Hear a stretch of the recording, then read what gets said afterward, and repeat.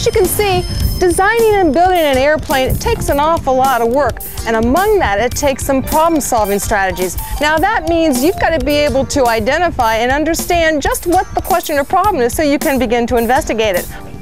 Right now you're going to meet some of today's researchers who are involved in the shapes of flight.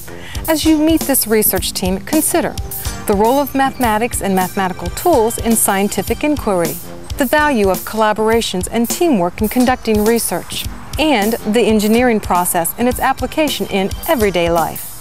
The leader of this design team is Mike Logan.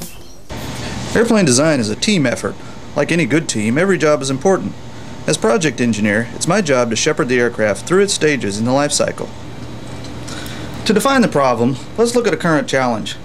20 years from now, NASA wants an airplane that will carry twice as many passengers as today's airliners and transport them to their destination at half the cost. That's a big challenge, especially when you consider that the airplanes of the future will have to be quieter, safer, more fuel efficient, and more environmentally friendly.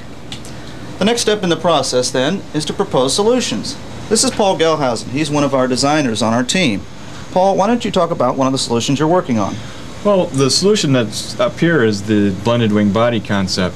It's a radical change from the 747 type airplane, which is a tube with wings.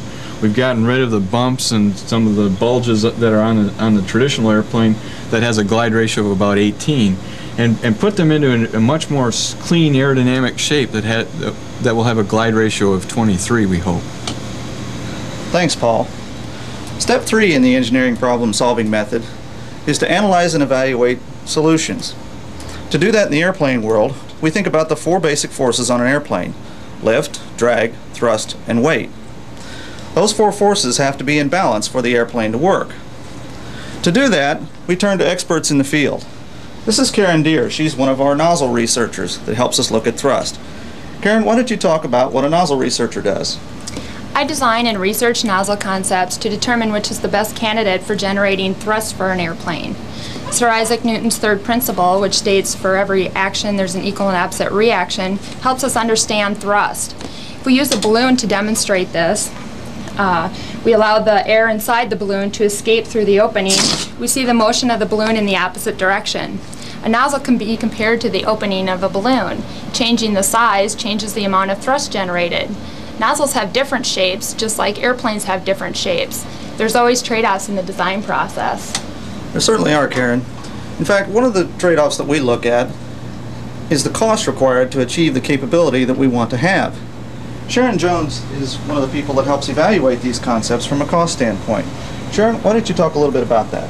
Well, Mike, what we do is we create a model of the aircraft on the computer so that way we can go in and change different aspects of the aircraft. We can look at what type of materials are we going to use, how big is the aircraft going to be, how many passengers will it carry, and also how much it's going to cost for the airlines to operate the aircraft. Thanks, Sharon. The last step in the process is to select and refine the solution. We'll take a look at that in a moment, but first let's check in with Shelley and Van, where he's getting his own lesson on the balance of the 4 forces of flight. I'm getting suited up in my hang glider outfit thing here, and yeah, alrighty. I'm gonna get hooked up here, getting ready for my first flight, and I guess we'll catch y'all later. Back to you, Shelley.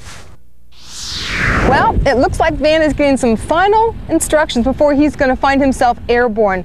And me, I'm going to change my clothes and I'll meet you back at the Connect studio. And you guys, I'm sending you first on a final check, and I'm going to send you to check out the most powerful tool used by aeronautical engineers when they're doing their investigations. That tool, the wind tunnel, such as those found at NASA Langley Research Center in Hampton, Virginia.